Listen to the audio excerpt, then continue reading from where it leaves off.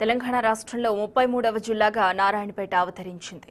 మహబూబ్ నగర్ జిల్లాలో అంతర్భాగంగా ఉన్న నారాయణపేట 11 మండలాలు 252 గ్రామాలతో కొత్త జిల్లాగా ఏర్పడింది.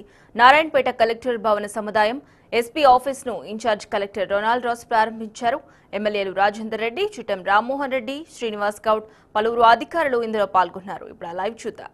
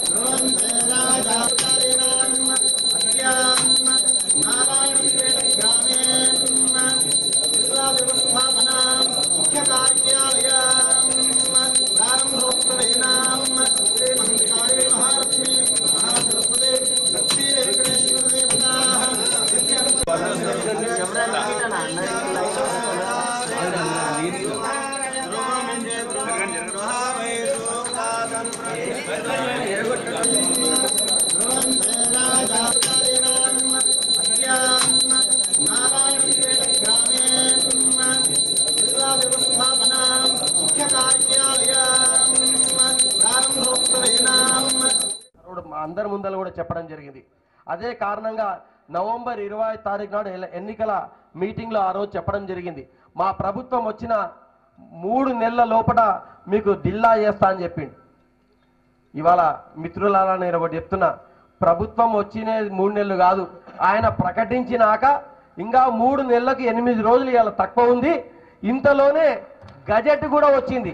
ఎందుకంటే డిసెంబర్ 30వ తారీఖు నాడు ప్రిలిమినరీ నోటిఫికేషన్ ఇచ్చి ఆబ్జెక్షన్లు ఏమైనా ఉంటే దాన్ని తీసుకొని ముందు ఆ నోటిఫికేషన్లో 12 మండలాలుగా చూయించి ప్రజల ఆబ్జెక్షన్స్ ఏమైనా ఉన్నాయని 1 నెల రోజులు అడిగినారు. ప్రజల ఆబ్జెక్షన్స్ ముఖ్యంగా మన కోయిలకొండ ప్రజలు, సార్ మాకు ఇబ్బంది అవుతుంది, మాకు చాలా దూరం అవుతుంది, మేము ముందు కూడా మహబూబ్ నగర్ అసెంబ్లీ నియోజకవర్గంలో ఉన్నాం, ఇవాళ మేము ఇక్కడ వచ్చినాము, ఇవాళ మాకు మహబూబ్ నగర్ జిల్లాలో ఉంటే మాకు అనుకూలంగా ఉంటుంది, మాకు అది చాలా అతి దగ్గర 20 కిలోమీటర్లే ఉంది, ఇక్కడ మాకు దూరం అవుతుంది కాబట్టి మమ్మల్ని ఎట్టి పరిస్థితుల్లో మహబూబ్ నగర్లో ఉంచాలని చెప్పి అందరూ మన సర్పంచులందరూ కూడా తీర్మానం ఇవ్వడం జరిగింది.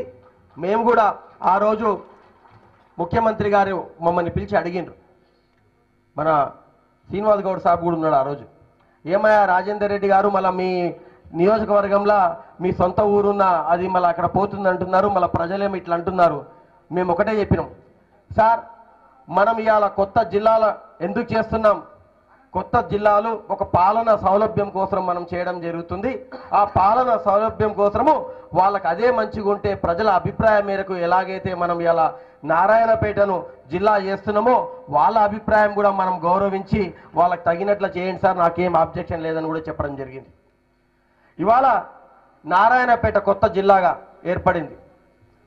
చాలామందికి ఇప్పటి నుంచి కొత్త కొత్త అలవాట్లు అవుతాయి. ఎందుకంటే మా వాళ్ళకి తెలియదు, ఉదయం 6:30కే ఇవాళ మీటింగ్ అంటే అంత పొద్దుగాల గవర్నమెంట్ మీటింగ్ అవుతుందా సార్ అంటారు. ఎందుకంటే కొత్త, ఇంకా మేము కూడా మారాల్సిన అవసరం ఉంది. తప్పకుండా ఇక్కడ ప్రజలు కూడా మారుతారు.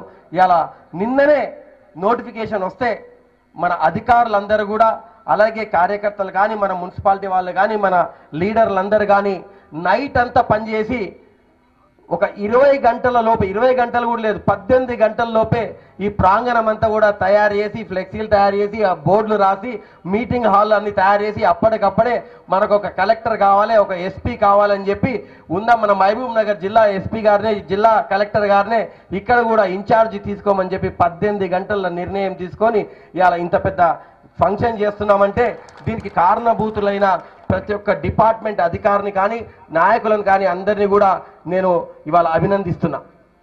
నారాయణపేట అంటేనే అందరికీ తెలుసు.